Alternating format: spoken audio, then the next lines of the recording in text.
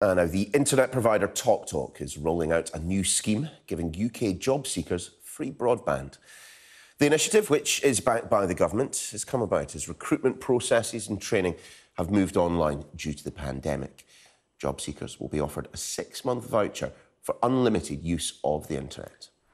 Let's have a look at today's papers, shall we? The fuel problems feature on almost all of the front pages this morning, many reporting that the army could be used to deliver supplies to petrol stations. The Guardian saying that hundreds of soldiers could be called upon following panic buying across the country. The Daily Mirror labels the petrol pump chaos as shambles and suggests the fuel delivery shortage could last for 10 days.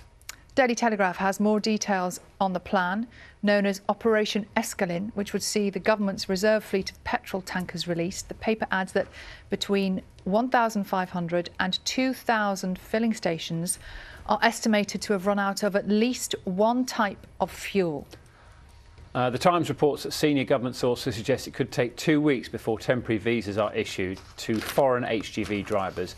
This is as a result, the paper says it is highly likely the army will start work on fuel deliveries in the next few days, which is what we're talking about this morning as well. All of that coming up. One little story from inside the papers. This is really mad because we're talking about a story which is strictly which you're in. I know, it's very weird, isn't it? It is a bit strange, isn't it? At least you've got some insight. Yeah, this is Tom and Amy who tested positive. Just to let you know, essentially everybody who works on the entire production gets tested every week.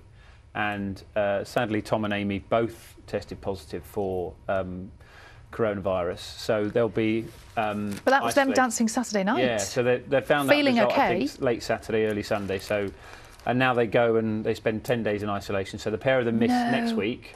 And then hopefully they'll come back, you know, the week after that. And lots of people have thought, you know, what's it like working on that programme and how the sort of the regulations work.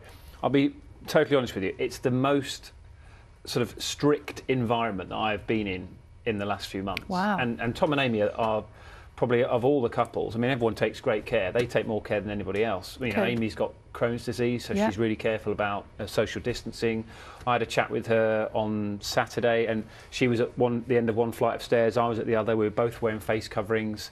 You know, like I say, everyone's tested every single week, and there is great care taken. Every single member of the production team wears a face covering the entire time. The only time that we don't wear face coverings is when we're on telly, like on set.